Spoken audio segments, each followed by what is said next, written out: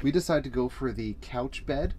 It's not as common, but it was something that we felt would work well for us. Right now it's in a couch mode, and there is a pin that actually releases it on the side here that we can basically pull, and it will slide out the rest of the way and open up. So this is the fridge, and it is the Dometic, whichever one it was that comes with the two separate chambers, so you can do a fridge and a freezer on it, and it runs off the 12 volt and the 120 volt. We're really happy with the performance of this.